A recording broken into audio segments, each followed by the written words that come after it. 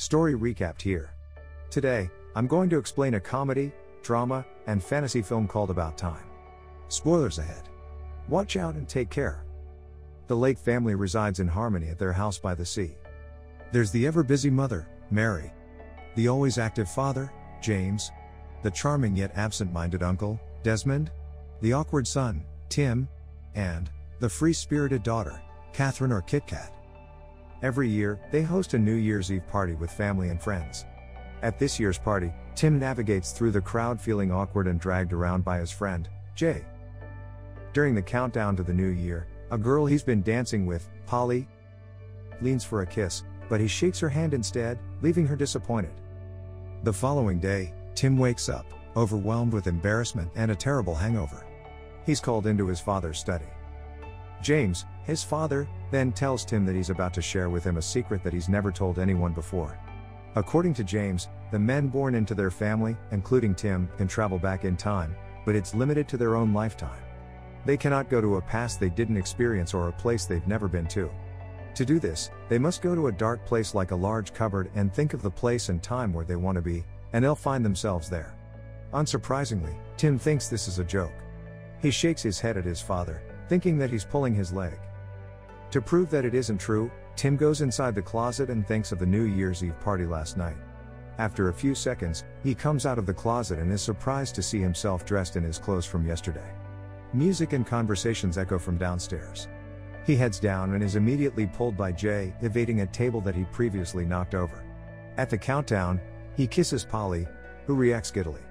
Afterward, Tim goes back into the closet and travels to the present. Realizing that the time travel is real, he listens to his father's experience about the ability, discovering that it's how James seemingly had a lot of time for them. James advises Tim not to use the ability for money or power, so Tim decides that he'll use it to find love. That summer, Kit Kat invites her boyfriend's cousin, Charlotte, to stay at the beach house for 2 months.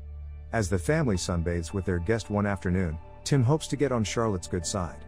Seeing an opportunity, Tim agrees to put sunscreen on Charlotte's back but ends up spilling the bottle on her.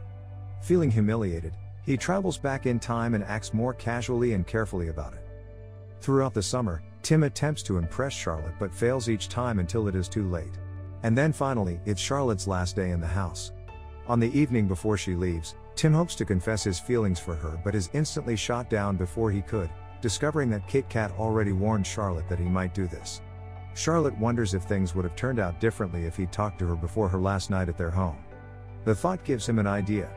Tim travels back in time to confess to Charlotte in the middle of summer. But this time, Charlotte tells him to ask her again on her last night at their home. This confirms that he never had a chance with Charlotte, no matter what. Tim finally gives up on pursuing her. The day after Charlotte left, Tim leaves their home and moves to London, where he stays with James' friend, Harry. Tim is excited for the new chapter of his life ahead but is disappointed to learn that Harry is a short-fused playwright. In the first 6 months, Tim hasn't had any luck in romance, finding that his career as a lawyer acquaints him mostly with other men. His luck turns when one night, Jay takes him to Don's Le Noir, the restaurant where the guests dine in total darkness. Here, they are seated next to a woman named Mary, and her friend, Joanna. In the darkness, Tim and Mary get to know each other and have a great time. After dinner, Tim and Jay finally meet the girls face to face.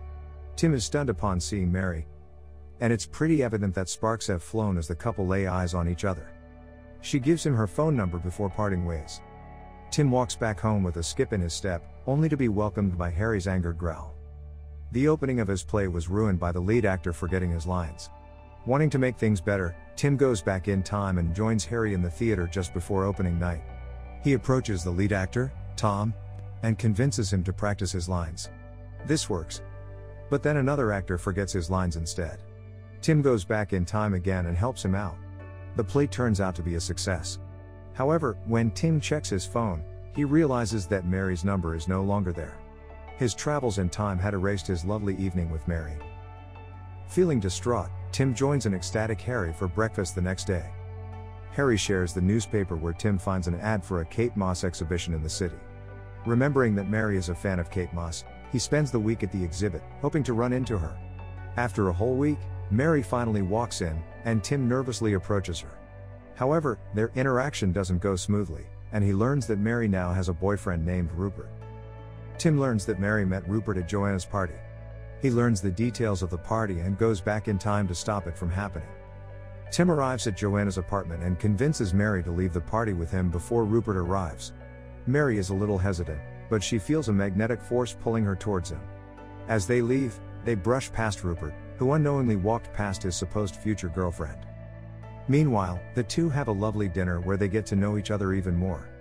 Tim ends up walking Mary home, and she invites him up to her apartment.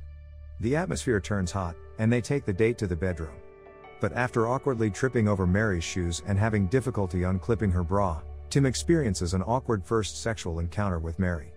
He decides to go back in time, and this time, he skips over Mary's shoes and quickly undresses her. This time everything goes well, but Tim knows he can do better. After Tim's multiple attempts, the couple spends the perfect first night of passion. Over the following months, their relationship continues to bloom, and the couple eventually moves in together.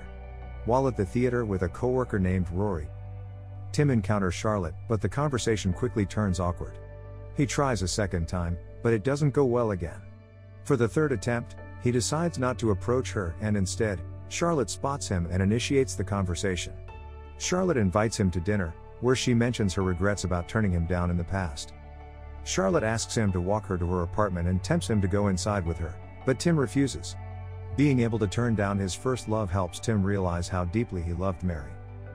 He runs back home and wakes her up to propose to her. It ends up not as romantic as he expected, so he does it again. The second time, she says yes. That summer, Tim takes Mary home to meet his parents. Mary and her mother get along, and Tim spends quality time with his father. To his surprise, Kit Kat is also home after having a horrible time in London. The Lake family bursts in joy upon the announcement of Tim and Mary's wedding and Mary's pregnancy. Their wedding ceremony is filled with romance and laughter, even though it stormed during the ceremony and the wedding reception. The tent is torn and blown by the wind, and so everyone is forced to take cover in the house. Tim goes back in time and switches his best man when Rory, Harry, and Jay mess up their speeches until finally, he chooses his father. Months later, Mary gives birth to their daughter, Posey. Tim is mesmerized at the experience of raising a child, both for its precious moments and the difficulties. They move into a new house, and soon, it's Posey's first birthday. All the guests arrive, including Harry and Rory, but Kit Kat is late to the party. The doorbell rings, and Tim answers it, but instead of Kit Kat, it's her troublesome boyfriend, Jimmy. He and Kit Kat argued earlier that day, which ended with Kit Kat driving by herself. Kit Kat had been drinking earlier that day, leading her to crash her car on the way to Tim's house. Hoping to save her, Tim goes back in time and picks her up from her home instead. But this doesn't solve the problem. Kit Kat maintains a drinking problem stemming from her unhappy relationship with Jimmy. Tim talks to his sister, hoping to reach out to her. When it doesn't work, he takes Kit Kat back in time during the New Year's Eve party where she met Jimmy. But instead of flirting with Jimmy, she releases her pent-up anger on him and punches him despite him not remembering her in this timeline. The siblings go back to the present, and immediately, Kit Kat realizes her feelings for Jay. This time, she dates Jay instead, and their relationship turns out better than she had with Jimmy. Having saved his sister's life and happiness, Tim heads back home but finds that he has a son instead of his daughter, Posey. The sudden realization makes his heart sinks. Immediately, he goes into a cupboard and goes to the past when his son was born to talk to James. James confirms that any change he makes before his child is born is likely to result in a different child being conceived. If he wishes to keep Posey, he can never change anything that happened before she was born. Unable to accept losing the daughter he knew, Tim goes back again in time to undo the changes he made to Kit Kat's life and allows her car accident to happen. With Kit Kat in the hospital, Tim and Mary stay by her side until she recovers. Their support leads Kit Kat to decide on changing her life for the better. Remembering the alternate timeline when she's happy with Jay, Tim suggests for Kit Kat to start seeing him. Arriving home from the hospital, Tim relishes in his daughter's presence. Their happiness inspires him to have another child. Despite Mary's protests at first, they conceive their son 2 years later. One evening, Tim helps Mary prepare to meet her company's best-selling author, but they accidentally leave Posey downstairs, where she destroys the manuscript from Mary's office. Tim wants to use time travel to fix it, but their night is interrupted by a call from his mother, announcing that James has been diagnosed with terminal cancer. Tim, Mary, and Kit Kat visit the beach house where Tim talks to his father. Their time travel cannot undo his cancer without risking Tim and Kit Kat's births. In the end, time travel cannot fix everything life throws at them. James gives Tim what he deems is a far more important lesson for their ability.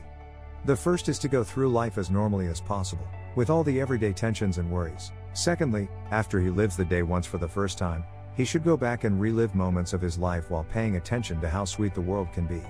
Tim follows his advice and finds happiness in both the mundane and the special moments in his life. However, there are still days that he doesn't wish to relive, such as the day his father died. Not ready to say goodbye, Tim travels back in time to visit his father while he's still in good health. After James' death, Tim is comforted that he can still visit his father back in time whenever he misses him. One day, however, Mary decides that she wants a third child. Tim hesitates, knowing that having a third child will disable him from visiting his father again. With much thought, he lets go of the past and decides to carry on with the future. He then agrees to have another child. Months later, Mary is heavily pregnant and will be giving birth soon. This is Tim's last chance to visit his father in the past. He goes back in time and plays table tennis with his father for the last time. Seeing the sadness in Tim's eyes, James realizes that it is their last time together. He accepts this and lets him know that he agrees with his son's decision. As a treat, they both travel back in time to when Tim was a young boy. Both in better health and with more energy, James and Tim run and play by the beach for the last time. Tim says his final goodbyes to his father and returns to the present time when his third child is born. Years pass, and Tim continues with life normally, spending both the laughs and tears with his family. He has completed his family with Mary, while Kit Kat also gives birth to her child with Jay. One morning, he allows Mary to sleep in and prepares breakfast for his kids, relishing their presence. Tim decides to never time travel again, living each day as if it's the second time he's lived it.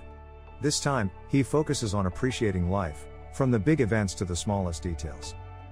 Subscribe to watch more videos like this. Turn on notifications. And leave a like, it really helps the channel out. Thank you for watching.